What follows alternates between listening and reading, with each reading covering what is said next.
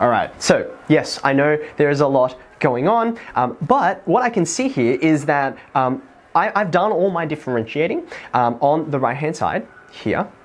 And what I want to do is somewhat like how I did in my informal proof, right? I see that there are real and imaginary parts kind of tucked away in here, and I can also identify the real and imaginary parts over here from the way that I defined this function right from the outset, okay? So I'll get to that in a second, but let's try and sift out this thing because it's so much of a mess. I think that I can, even though it's going to become illegible, I'm going to file that away over here will do, just in case we need to refer to it again. In order to separate the real and imaginary parts on the right-hand side, even though it's kind of something which I'm nervous about, I'm clearly going to have to expand all these terms here, right? You can see there's an I term in here, and there's an I term in here, and to get them together, I'm going to have to break them out of these brackets. Okay, so let's have a go at this. Here comes cos t dm on dx, so you can see where I got those bits there, plus I sine t dm on dx. The next thing that comes in, I'm now expanding the second set of brackets here, is going to be m times minus sine t times dt on dx. So I'll bring that minus sign out the front, and then I get m sine t dt on dx, and then plus I m cos t dt on dx. Okay, now you can see where I'm going to be headed shortly. I'm going to have these imaginary parts over here. They're going to get together. And I also want to get this on the left-hand side. There's real and imaginary parts in there as well. So let's try and push this over a little bit to the right-hand side so I've got a bit of space. I will highlight, let's see here. This is a real part here, and this is a real part here. And then here are the imaginary parts. Okay, so let's do the real parts first.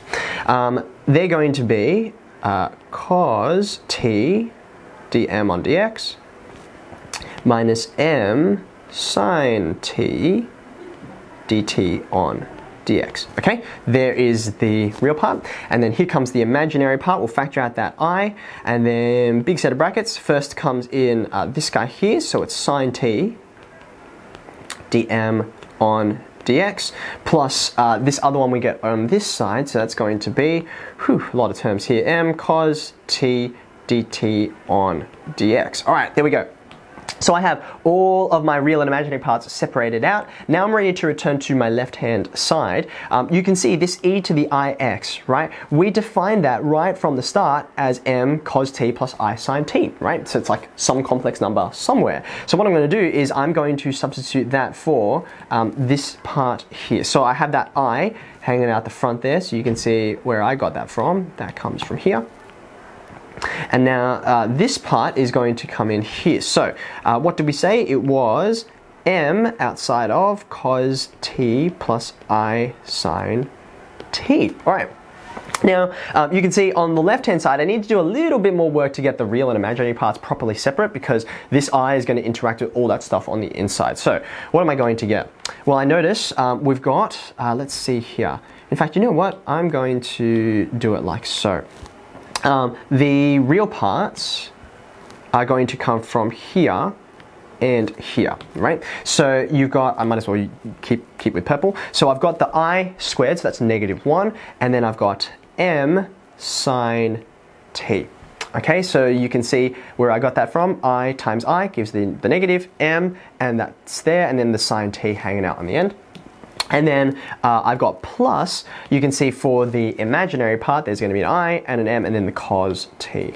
I m cos t equals. And then everything on the right-hand side, that has not changed. Oopsie daisy, that was not what I meant to do. Let's duplicate that. Okay, so if you're following so far, well done. Pause and go back if you need to check where you're going, because I know I am having trouble keeping so much of this stuff in my brain. My working memory is absolutely being maxed out. Now what I've done is I've gotten the left-hand side and the right-hand side with the real and imaginary parts separated out. So it's very nice and neat. And what I'm going to do, therefore, is compare the real and imaginary parts and see what I can gain from that. Now, one of the things that you can actually prove for yourself later on is that if you have a look at the real or the imaginary parts, they actually end up giving you the same amount of information. So I'm just going to do one of them, and I will leave it as an exercise to the reader to go and do the other one and content yourself that you actually end up with the same results. They don't contradict. But for now, let's just have a look at the real parts. Okay, so equating the real parts. So on the left-hand side, I've got minus m sine t. I'm actually going to move that over to the right a little bit because I'm going to need a bit more space. You'll see why in a second. And what do I get from the real part of the right-hand side? It's this guy here. That's the real part. So let's duplicate that down. We don't need it to be orange anymore. Okay. Now, what have I got here? Well, you can see that I've got all of this mess over here and some neat stuff over here. Now, you see how we just took the real parts from both sides, and if you wanted, and I love you to do this, the imaginary parts from the right-hand side and left-hand side, I actually can do the same thing with the sines and the cosines. You can see I've got a sine term here and a sine term here, and then I've got a cos term here, but there's nothing over here for cos, which is to say there are 0 cos terms, right? So what you've got here is it's almost like a simultaneous equations sort of situation. You've got some a's and some b's and some a's and some b's, and you want to compare them together or eliminate or substitute, right? So I can do the same thing one more time, just like I equated the real parts. I'm going to equate the trigonometric parts, right? So I got a lot of colors happening here, but here are the cos terms on the left-hand side, and here are the cos terms on the right-hand side. And then I've got sine terms on the left, and I've got sine terms on the right. Okay, so what can I get from this? Well, let's do the cos terms first. So what I'm getting is you can see how many cos t's are there here? 0 of them. And how many cos t terms are there over here? dm on dx of them. So what I get from that is, and I might put these like so you can see it extra clear. I've got cos t's dm on dx of them equals 0. So you can see that's how many cos t's I have here. That's how many cos t's I have there. We'll return to that idea in a second. Let's do the sine t's as well, just to complete things. So I've got one over here, and then I've got one over here. How many sine t's do I have on the right-hand side? I've got minus m dt on dx of them. And then I've got minus m of them on the left-hand side. Okay, so you're following so far? I know it looks weird. What can I do with these, right?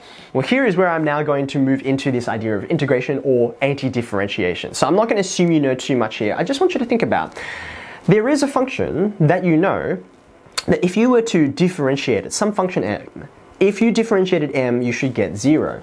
So a gradient of 0 is, that's a horizontal line, it's a flat line, right? So therefore, the function m that has a derivative of 0 is just some constant. It could be m equals 5, that would be a horizontal line, its gradient would be 0. It could be m equals -1 or m equals pi, anything like that, right? What I'm saying is it is a constant of some kind. I don't know what constant, so what I'm going to say is m equals, I'm going to call it C1, where C1 is some constant real number. Okay, so I might just write that. C1 is a real number. Okay, so I've worked out that m, and just going all the way back up the top, right? M was this unknown function here, right? And I was going to wonder, like, how would it change as x changes? And what I've just determined is that apparently m doesn't change. It's some number that has a constant value, and I just have to find out what that constant value is. So we'll do that in a second. Now I'm going to turn my eye to t, right? I'm trying to find out what this function is. So, what do I get from this? Well, you can see here, I've got a minus m and a minus m over here, which I can just divide through. So that leaves me with dt on dx equals 1. So again, I'm thinking of a function that when you differentiate it, here you got 0. What function do you differentiate? When you differentiate it, you get 1. So I'm trying to anti-differentiate here, or integrate in this context. I want you to think about this, right? So this is not going to be a horizontal line, but it will still be a line, right? It'll be a line with a gradient of 1. In other words, it's going to be x. But the line x is not the only line which has a gradient of 1. There's an infinite number of them. Just like over here, you could have a different constant here, it would still differentiate to 0. I could have x plus some other constant like x plus 5 or x plus 100 or x minus a million. All of them would differentiate and give you 1. So what we're going to add on the end here, and this is why you can see I had a C1 there, sneaky, I didn't explain it. There's going to be another constant hanging around here, right? And it's going to be some other real number. And we call this the constant of integration because it comes from this process called integration.